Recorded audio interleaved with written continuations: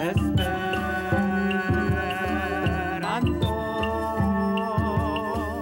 Vi neniam fremduligas, por bonvolo ni strebas, bonvenon Esperantion, en bonvolo familion. Esperanto, Esperanto, la Pasporto alla Tuta Mondo, la interpopula sen morigilo. Esperanto, Esperanto. Saluton denove. Jen la oka leziono. Vi bone progressas, ĉu ne? Nu, en tiu ĉi leziono vi lernos kiel kompari diversajn aferojn. Vi uzos la vortojn pli ol, malpli ol, kaj plej malplej. Nun imagu ke vi havas 3 librojn. Unu malgrandan, unu grandan, kaj unu grandegan. Vi povas diri ke tiu ĉi libro estas pli granda ol la malgranda. Sed krome ĝi estas malpli granda ol la grandega. Tiu ĉi estas la plej granda el la 3, kaj tiu ĉi estas la malplej granda. Zorge aŭskultu kaj notu pli kaj plej, malpli kaj malplej, kaj baldaŭ vi povos kompari ĉion. Kaj nun estas tempo reveni al nia historio. Helena trovis ruselon kaj la ŝafon ĉe la flughaveno. Ĉu ĉio nun estas en ordo? Rigardu, aŭskultu kaj ĝuu. Do, jen mia plano, mia solvo. Kion vi opinias, signoro filosofo? Oh, kio? Mi ne scias. Filosofo bezonas tempon por ĉion funde pripensi, ĉion funde konsideri. Mi vidas avantaĝojn, mi vidas malavantaĝojn. Georgo, silentu.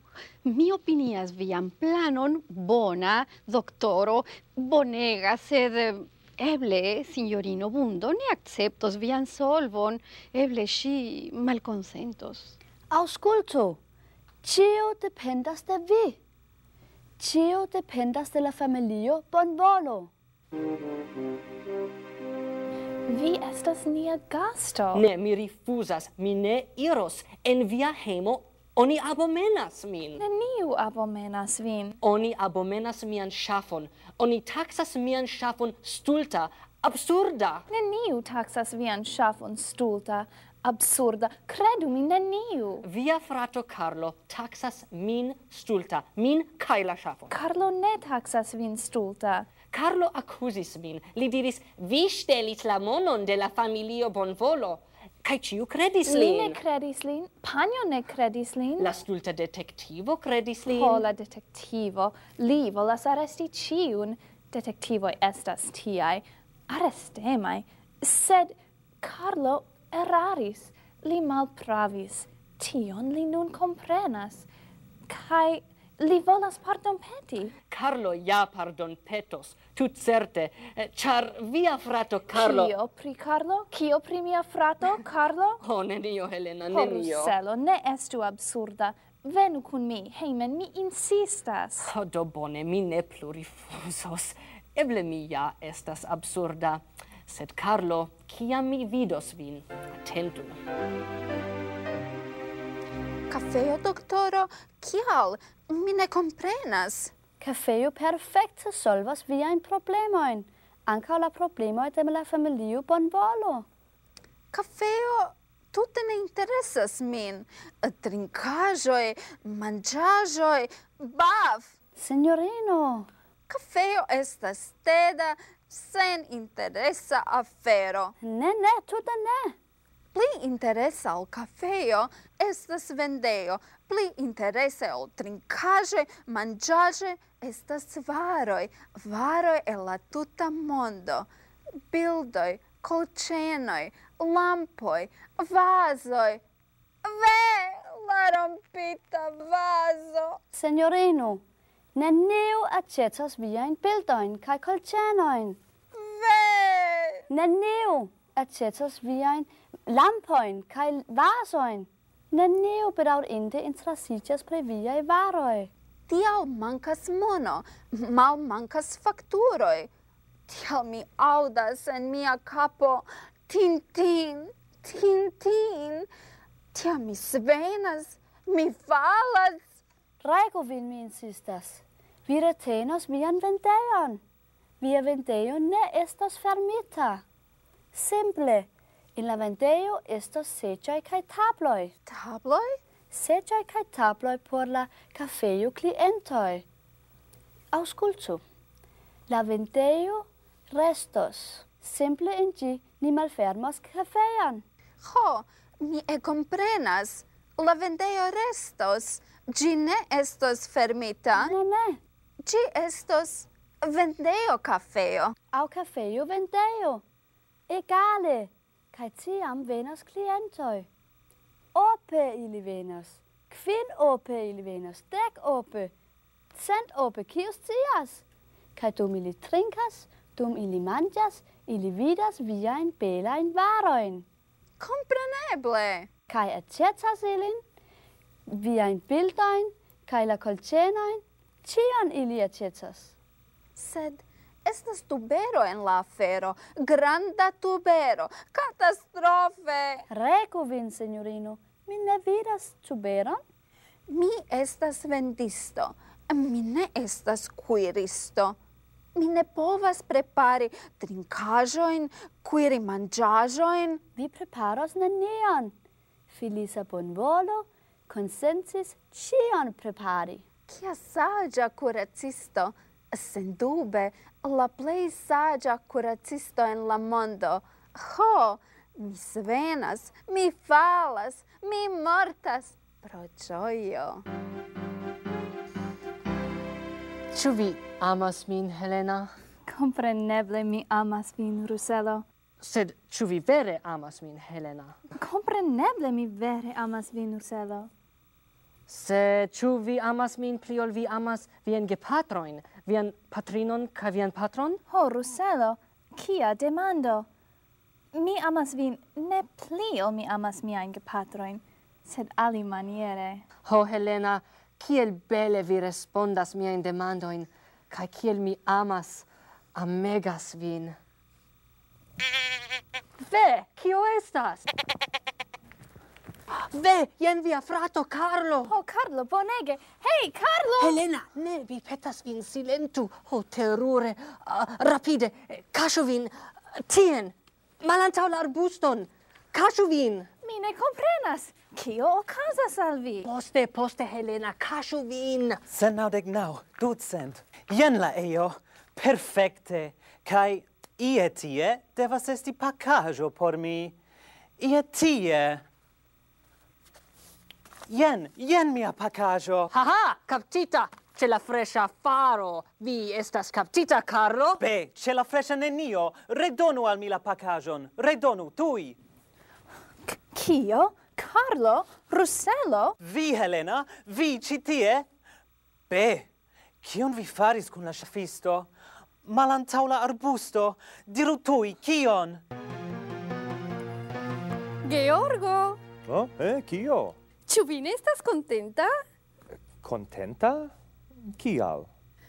Pri la Esperanto kafejo, kia bona ideo de nia saĝa doktoro. Kia malsaĝa ideo de nia senpensa doktoro. Ĉu vi frenezas, Georgo? Mi kuiros, mi preparos manĝaĵojn, mi laboros. Kaj tio signifos, ke ni havos sufiĉe da mono por iri al Universala Kongreso. Vi laboros. Bone, sed kio pri mi? Kion mi faros? Ne forgesu, Georgo, restas la informejo. La informeio bonvolo.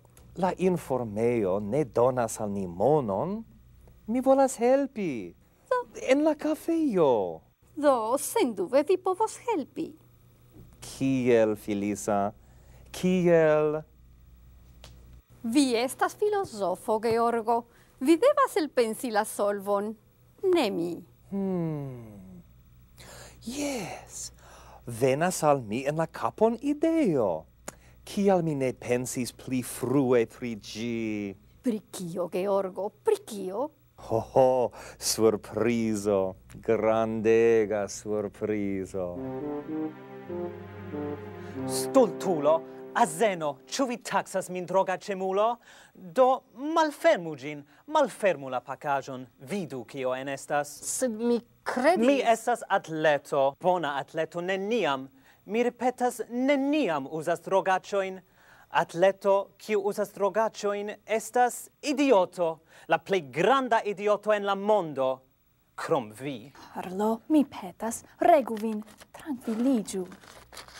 Tio estas libro. Ho, kia saĝulo! Jes, ja, libro. Ĉu vi neniam vidis libron? Ho, dek oble vere. Jen viaj drogaĉoj, sinjoro ŝafisto. Ĉu nun kontenta? Bone, ĉio pretas. Jen ligno, segilo, nailoj kaj marteloj. Sed ve, kiun martelon uzi? Jen la plej granda martelo. Ĝi estas pli granda ol tiu, kaj multe pli granda ol tiu. Sed ĝi estas ankaŭ la plej peza. Oh, ve, doloras al mi la mano. Jen la malplej granda martelo. Ĝi estas malpli granda ol tiu, kaj ege malpli granda ol tiu. Kaj ĝi estas ankaŭ la malplej peza. Tiu estas pli granda kaj peza ol tiu, sed malpli granda kaj malpli peza ol tiu. De filozofia vidpunkto mi preferas tiun ĉi. Sed de praktika vidpunkto mi preferas tiun. Sed ankaŭ la malplej granda martelo havas avantaĝojn. Esperanta antologio. Poemoj. Eble la plej grava poemaro en Esperanto. Tamen mi ne komprenas, Carlo. Kial vi serĉas Esperanto-librojn sub arbusto en la parko? Be. Kial vi ne aĉetas librojn ĉe librovendejo, kiel ordinarulo? Be, tio estas mia afero. Ne, tio ne estas via afero. Tio estas nia familia afero. Diru, mi volas scii. Be, libroj estas multekostaj, sed al mi, al la tuta familio, mankas mono. Yes, sed... Mi bezonas librojn. Libroj gravegas al mi. Mi devas legi. Sen libroj mi ne povas ekzisti. Prave, vi estas legema. Kiam vi ne kuras, ne ĵonglas, vi legas. Ĉar mi ne havas monon por aĉeti novajn librojn, mi devas aĉeti malnovajn, brokantajn. Kaj la sekretario de la Esperanto-klubo... La sekretario de la Esperanto-klubo? Jes, ja, li vendas al mi brokantajn Esperanto-librojn. Jen la tuta afero. Sed kial nia sekretario kaŝas librojn en la parko? Kial li ne venas al nia hejmo? Be, pro niaj gepatroj. Ili bezonas la monon por viziti universalan kongreson. Kaj mi malŝparaĉas nian monon. Ĉar mi devas aĉeti librojn. Vidu, vi devas aĉeti librojn. Vi estas ja drogaĉemulo. Libroj estas viaj drogaĉoj. Tiu, la plej granda, estas ankaŭ la plej peza. La plej peza el ĉiuj miaj marteloj. Sed ĝi ankaŭ estas sendube la plej forta. Georgo, kion vi faras? Provas fari per ligno, segilo, nailo kaj 3 marteloj. Au, ve, la piedo! Mi vundis al mi la piedon. Kai la piedfingroi vunditai. Cio doloregas. Do vi konstruas ion? Mi konstruas surprizon. Jen bela surprizo. Vundita piedo kaj vunditaj fingroj. Ve, filosofoj. Venu, eble la doktoro ankoraŭ estas ĉe ni. Si curacos vian vunditan piedon. Si curacus vian piedon. Venu. Nu, regu vin, Carlo, Russello. Mi insistas, regu vin. Drogacemulo li nomis min. Ŝtelisto li nomis min. Li estas stultulo. Li estas idioto. La stultulo parolas kun ŝafo. La idioto ĵonglas.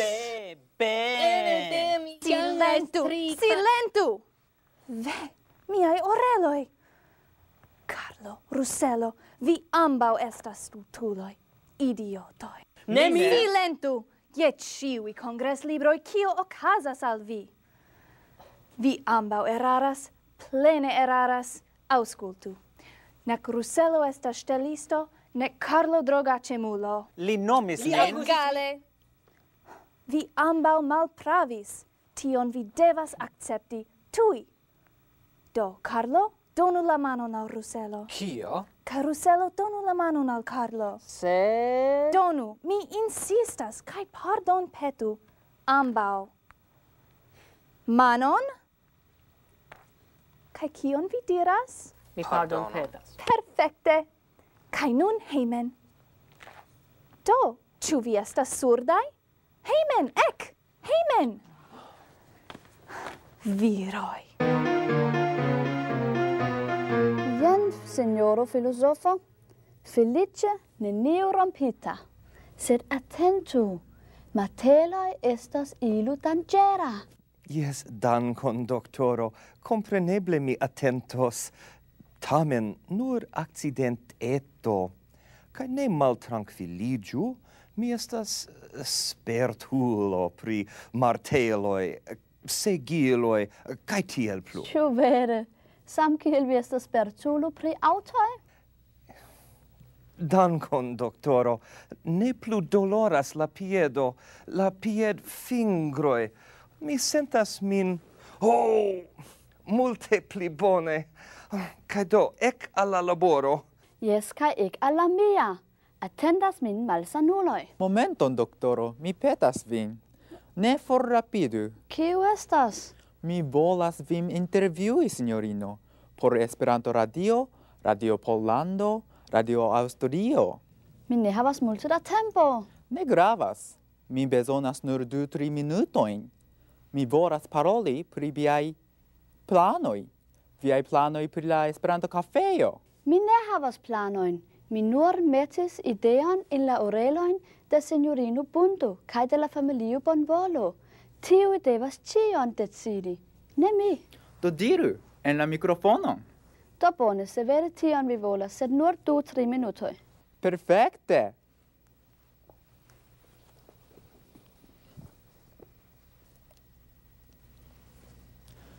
Unu el la plej interesaj, la plej promesoplenaj ideoj en la Esperanto mondo.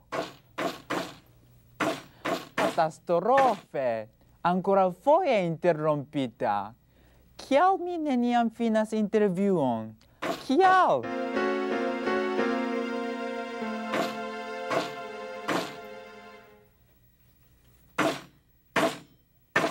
Georgo, ĉesu! Mi insistas, ĉesu! Momenton, cara Filisa. Momenton. Kia bruo, bruaĉo! Pensu pri la najbaroj, ili taksos vin freneza. Najbaroj. Bah! La najbaroj estas frenezaj. Ili komprenas nenion. Nenion pri arto. Arto! Ĉu vi nomas tion arto? Yes. Ne. Tio estas... Kio ĝi estas? Ci estas... mia surprizo. Ĝi estas stultaĵo. Ne. Ne. Ci estas kruro. Au almeno estos. Ci estos seggio kruro. Seggio kruro. Ci estos seggio kruro. Char por helpi kai por spari monon, mi decidis construi seggioin. Seggioin kai tabloin por la cafeio. Po Georgo, cara filosofo mia, helpema, laborema, sed tute ne praktika filosofo. Paĉjo, panjo, venu rapide, rigardu. Kio? Kio estas tiu bruo? Venu rapide. Venu, Georgo. Jongli, mi montros al vi kiel jongli. Mi ne volas jongli, kaj mi jam diris al vi, ke mi ne povas. Ne eblas labori la tutan tagon, vi devas fari ion alian. Kaj jongli... Signoro, kiam mi ne laboras, mi legas. Tiel mi amuzas min. Ĝis. Attendu la intervjuo. Legas? Libroi? Placas al si? Hei, momenton! Cara doktoro, attendu! Ho, Roselo, fine, vi revenis, vi hejmeniris, kaj ankaŭ via ŝafo, kia ĝojo! Jen la plej feliĉa tago de mia tuta vivo. Ni kredis vin malsana, morta. Ho, Roselo. Sed, kio estas tio? Ho! Kia bela artaĵo! Kio? Abstrakta artaĵo! Nekredeble! Paĉjo, ĉu vi faris ĝin? Yes, sed... Mia paĉjo, ne nur fama filozofo, sed ankaŭ artisto. Mi ne sciis, neniam imagis. Ho! 2 artistoj en unu familio. Hurra! Ho! C'è la freŝa faro. Bruaĉo. Mi aŭdas nenion. Unue martelado. Tio vekis la najbaroj. Ho, la najbaroj estas azenoj. La azenoj, la najbaroj telefonis al la polico. Ili grumblegis. Kaj nun, eĉ pli da bruoj. Signoro detektivo, la plej bela novaĵo. Kun ĝoju, kun ridu, kun kantu kun ni. Mia patro, mi ĵus eltrovis, estas artisto. Kaj eĉ pli grave, nia gasto, nia Ruselo revenis. Kiu? La ŝafisto? Ha! Jen la aĉulo, la ŝtelisto, la senpasportulo. Fine mi kaptos, arrestos lin. Arresti lin? Neniam, stultulo! For! Denove katastrofe. Kio okazos? Kiel solviĝos la problemoj? Nu, ni atendu ĝis la venonta leciono por ekscii. Ĉu vi aŭdis kiel oni uzis pli kaj malpli en la dialogo? Aŭskultu denove Georgon, kiam li elektas inter diversaj marteloj. Sed ve, kiun martelon uzi? Jen la plej granda martelo. Ĝi estas pli granda ol tiu, kaj multe pli granda ol tiu. Sed ĝi estas ankaŭ la plej peza. Ve! Ne forgesu la vorteton ol. Aŭskultu kiel Ruselo kaj Helena uzas ĝin. Sed ĉu vi amas min pli ol vi amas vian gepatrojn, vian patrinon kaj vian patron? Ho, Ruselo, kia demando! Mi amas vin ne pli ol mi amas miajn gepatrojn, sed alimaniere. Kaj nun pri pli malpli. Rimarku ke post tiuj 2 vortoj foje staras da. Vi antaŭe renkontis da, ekzemple en la frazoj botelo da suko, glaso da aquo. Da ciam rilatas al kvanto. Bonvolu noti che da estas prepositio, kai post prepositioi neniam staras accusativo, krom se temas pri ŝanĝo de loko. Atentu la affixoin ge kai op. La affixo ge uziĝas kiam temas pri signoroj kaj signorinoj, viroj kaj virinoj, knaboj kaj knabinoj. Exemple, gesignoroj estas signoroj plus signorinoj. Geamikoj estas amikoj plus amikinoj, kaj tiel plu. La sufixo op esprimas grupetson kun etson. Tiel la doktoro klarigos al Flora che venos multaj klientoj al ŝia kafejo. Kaj ciam venas klientoj. Ope ili venas, kvin ope ili venas, dek ope, cent ope, kiu scias?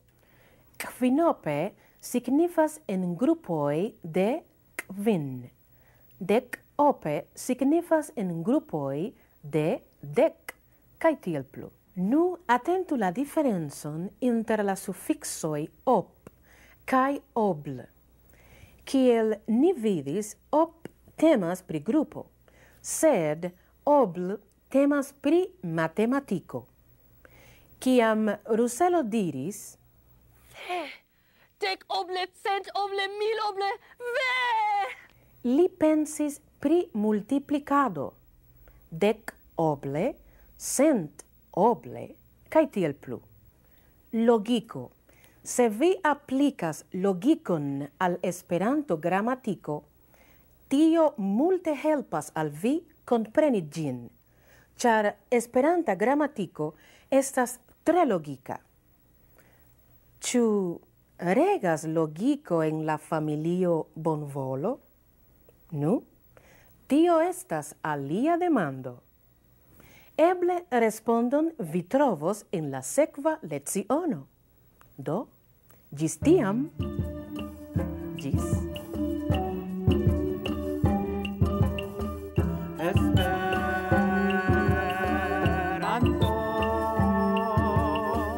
Vi neniam fremduliĝas, por bonvolo ni strebas, bonvenon Esperantion en bonvolo familion.